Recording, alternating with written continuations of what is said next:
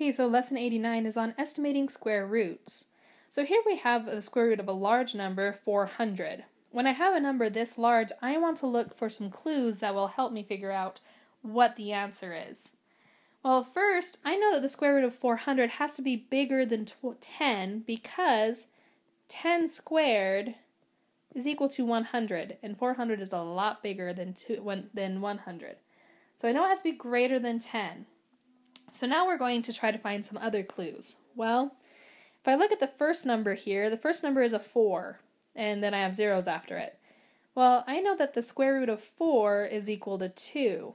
So if my number has to be greater than 10, and there's probably a 2 in it, I'm going to try 20 and see if 400 is the square root of 20. This is really up to guessing and checking. And it's easiest to do that by 10s and 5s first. So I'm going to try 20. So I'm going to do 20 times 20. 0 times 0, 0 of course.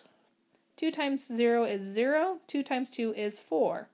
That means that the square root of 40 is equal to 20. Okay. Now in this one we have the square root of 625. So again, I'm going to look for clues. And one of my clues is this 5 here at the end. Okay. So with that 5, I'm going to say, well, to get a 5, I usually have to multiply by 5. So I'm probably going to have a 5 somewhere in my answer. And then I'm going to look back at what I know. Well, I know that the square root of 400 is 20. So that means that the square root of 625 has to be greater than 20. So with that and seeing this 5, I'm going to try 25. See if the square root of 625 is equal to 25. So to do that, I'm going to do 25 times 25. 5 times 5 is 25. Carry my 2. 5 times 2 is 5, plus 2 is 12. 0. 2 times 5 is 10. Carry my 1. 2 times 2 is 4, plus 1 is 5. Add those together. 5, 2, 6. So yes, the square root of 625 is equal to 25. Okay. Now if you can't find any clues, then you can just go ahead and try some different numbers. So you can try 30, okay, and see if that works. You can try, we already did 20, we know that that's 400. So you just keep trying different numbers till you find the correct answer. So now this next one is between which two consecutive whole numbers is the square root of 20. Now the square root of 20 is not a whole number.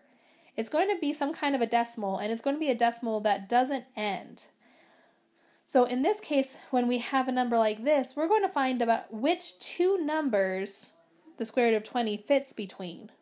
Okay? Because it'll be in between two numbers or so.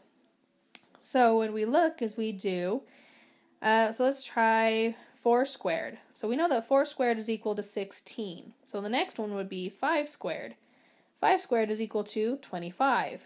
So 20 is in between 16 and 25. So my answer would be between 4 and 5. Okay. Now you might think, well, what about 4.5? Does it equal 4.5? Well, let's go ahead and square 4.5. 5 times 5 is 25. Carry my 2. 5 times 4 is 20, plus 2 is 22. 0. 4 times 5 is 20. Carry my 2. 4 times 4 is 16, 17, 18. Add those up, so I get 5, 2, 20, carry my 1, 10, 20. And 2 decimal places. So 4.5 squared is not equal to 20. It's actually equal to 20.25. So we're not going to figure out what the actual square root is without a calculator. This is called an irrational number because it doesn't end and it's not a whole number. So on this one, the square root of 70 is in between which two numbers? So I'm going to try to figure out, well, what could it be? So let's try some simple numbers. Now, these ones will probably be smaller, so I'm going to try, let's try 7 squared, and let's try 8 squared. Okay. So 7 times 7 is equal to 49. And 8 times 8 is equal to 64. So we're going to see, well, 70 is not in between these two numbers, so it can't be this one, can't be 7. So let's try 9 times 9. Well, 9 times 9 is 81.